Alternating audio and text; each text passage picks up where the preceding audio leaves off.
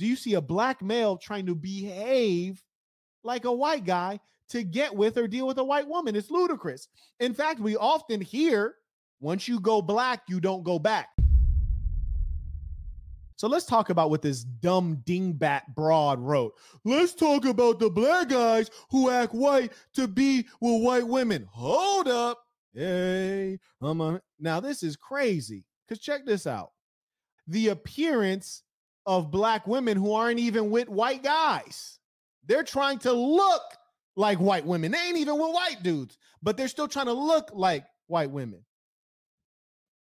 And in many cases, they try to behave like white women.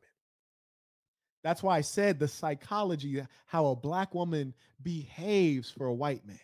Now, they can only keep it up so long before that bad attitude comes out. They can only keep it up so long before their lack of house training surfaces. You see, you can only fake it for so long. So check this out. Take a look at this. They said black men acting white to be with white women. Nah, I don't think I've ever seen that.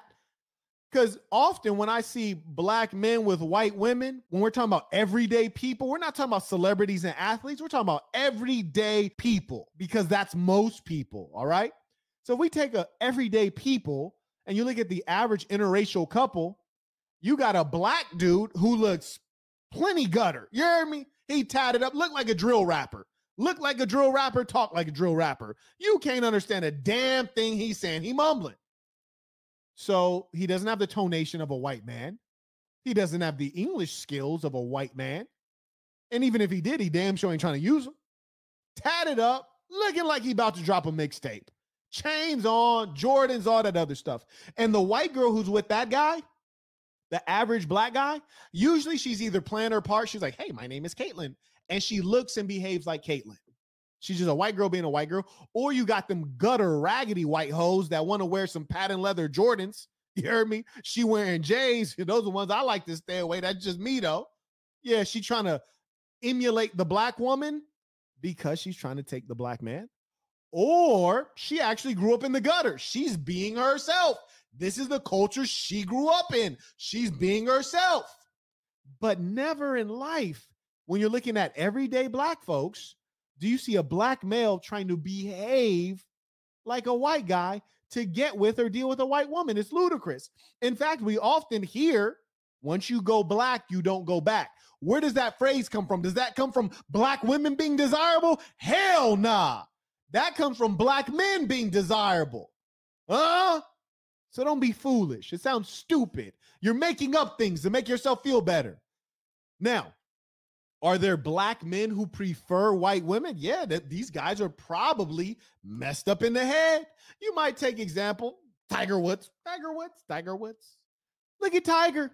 He loved them white girls. Now, shout out to Tiger, because when he get his white girls, he's skimming off the top. You heard me? The boy taking the cream of the white girl crop. Shout out to Tiger. Block this dumb, because this dumb. Wait, hold on. Dumb. Do you want to come on screen, or are you just going to keep on babbling your broke ass lips? I will give you a chance to come on screen before we block your raggedy ass.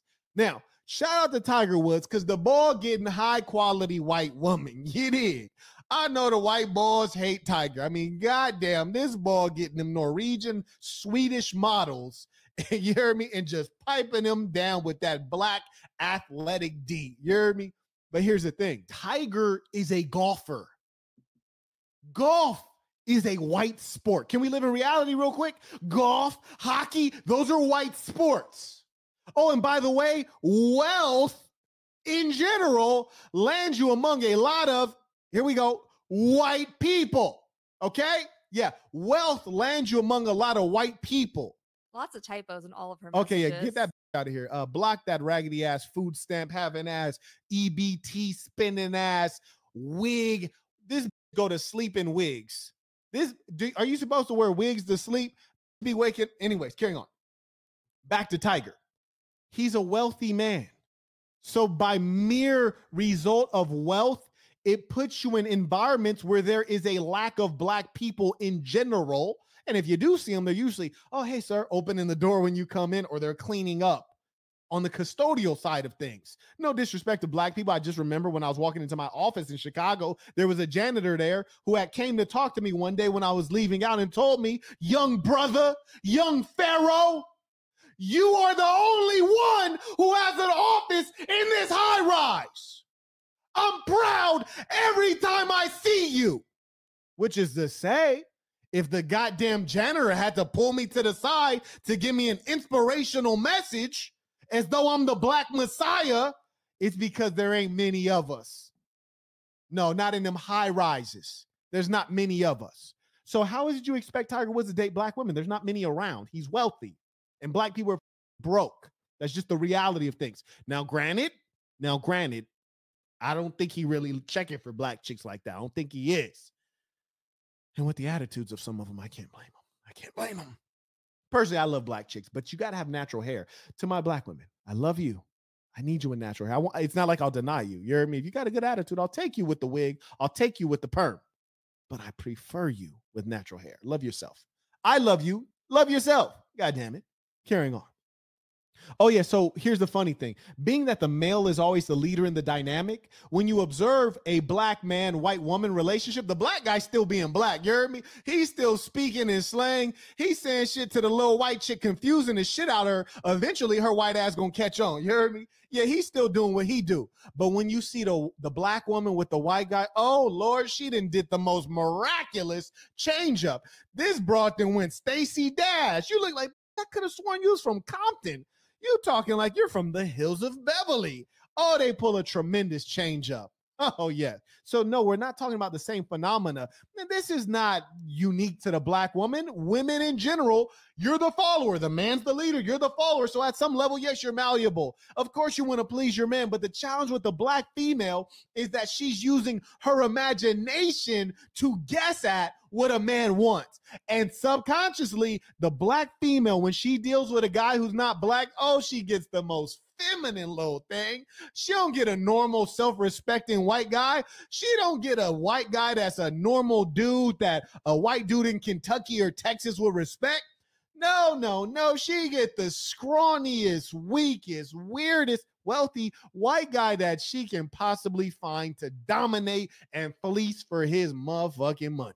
Because that's what it's about.